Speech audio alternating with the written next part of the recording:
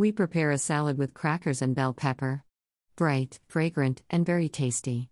Thanks to the Bulgarian pepper, the salad turns out juicy, and the crackers crunch pleasantly. Prepare all the ingredients. Wash the vegetables, dry them.